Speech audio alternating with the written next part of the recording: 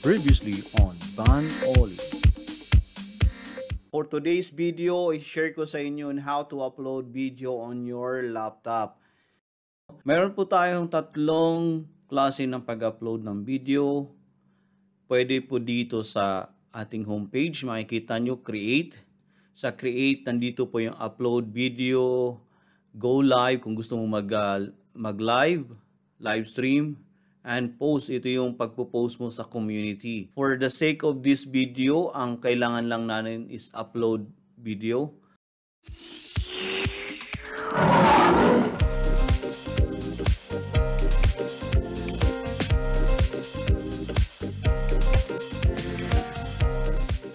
Hi, this is Banoli again and welcome to my channel. Kung bago ka pa po sa channel ko, please do subscribe and click the notification bell for more videos. For today's video, i-share ko po sa inyo on how to create chapters on our video.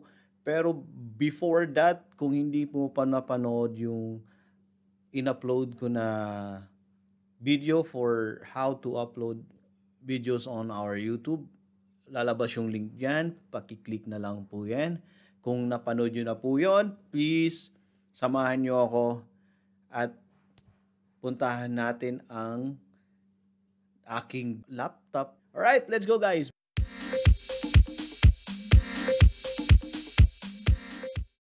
Hello guys, nandito na tayo ngayon sa dashboard ng YouTube Studio. Ngayon magkikreate tayo ng chapters. Pupuntahan natin ang ating newest upload video. Located lang siya sa content dito guys, sa content. Click mo yung content na yan, lalabas yung uploaded lahat ng in-upload mong videos. Mayroon akong latest video on how to upload videos with the SEO. Yan ang title niyan.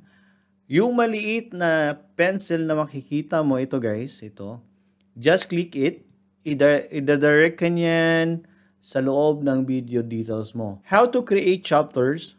Kailangan alam mo kung paano ang introduction, ang body, at the outro. Ang format ng paggawa ng chapters is started with the 00:00. Let's go guys. Tingnan nyo yun. Sa dashboard, ilalagay ko ang video chapters details. So, magra-write ako should be on the description. Here, pwede kong ilagay sa pinakataas or in the bottom of the description of the video, pwede rin yon. Here, I will put it here on the top, chapters on this video. Nilagyan ko ng pamagat, 00:00. Pwede nyo lagay ng slash or dash or pwede lang diretso ang paggawa. Meron akong sa video na to, reviews on video teaser. So meron akong ginawang teaser dito sa video na to. Pwede mo siyang tingnan dito, i-play mo siya dito. Makikita mo. Diyan mo siya makikita kung ano yung timing. Since na nireview ko muna yung video na yan, so alam ko na kung ano yung dapat kong ilagay. And the second is important also is hanggang saan nagtapos ang teaser na yan, kung anong timing niya, ilalagay nyo yan for the second chapter, which is, ang second chapter ko is introduction. So i-write ko yung 00, nagtapos siya sa 47. Ibig sabihin ng 47, ito yung start ng second chapter ng yung video. This is the introduction. After na introduction, mayroong kasunod, same lang din kung saan nagtapos. Okay guys, gagawin ko lang ngayon. Si YouTube mismo ang maglalagay ng inyong chapters of your video. And kayo gagawa ng pamagat ng inyong chapter. Alright guys, natapos na tayo. Itong ginawa ko, wala siyang dust dito. And also dito nilagyan ko ng dust para makita nyo kung gagana siya or hindi. Ang format mo should be like this, same format, 00:00 sa starting ng inyong video. And until the end of your video. Ayan po yung chapters ng video na to. And don't forget to save. Save natin. Then, titingnan natin ngayon kung ano bang nangyari. We will go out from this one and we will going to refresh. Puntahan natin kung nag-link na ba ang ating chapters na ginawa. Puntahan natin guys ang video natin itself. For now, wala pa. But YouTube here is one of the most popular search engines. Makikita na natin kung ano yung teaser na sinasabi ko.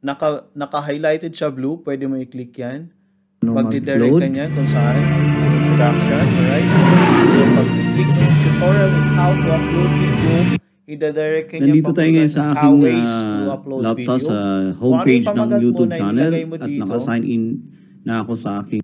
Kung ano nilagay mo dito, i-direct ka niyan, and sa mga shoutouts din, i-direct ka niyan, diretso yan sa shoutouts din. An outro, kung i-click mo yung outro, andyan lalabas yan. Ito yung the best way kung ang iyong viewers medyo tinatamad na from the beginning kasi alam niya na. Pwede siyang dumiretso on the tutorial itself. So i-click niya lang yan on how to upload video. That's it guys for today's tutorial. Salamat at naway may natutunan ka for this video. Hopefully, may implement mo ito for your own video. Alright guys, maraming salamat and have a nice day. And regular shoutout sa wifey ko na si Simply Elaine. Kapag hindi pa po kayo nakapag-subscribe sa kanya, please do subscribe. At sa mga channel na i-shoutout ko for today, paki-subscribe na po rin po sila. Malaking tulong na rin po yan sa kanila. Ayan guys, ang link po ng mga channel nila ay nasa description ko below. So please do subscribe and also include the bell notification para ma-notify kayo sa mga videos na i-upload nila. Thank you very much. Mega love shoutout sa Team USA kay Trending J, Diane, mega love shoutout. Red Gaming, Trisomy 21 channel. Sa mga hindi ko po naalalang i-shoutout, please do comment on this video para may shoutout ko po kayo for the next video that I'm going to do. Maraming salamat po. Maraming salamat po at nakaabot ka dito sa dulo ng aking video. At kung ikaw po ay bago lang sa channel ko, please do subscribe at pakisama na rin po ang bell notification para ma-notify kayo sa mga susunod ka na video. Maraming salamat po again at see you when I see you. Bye-bye!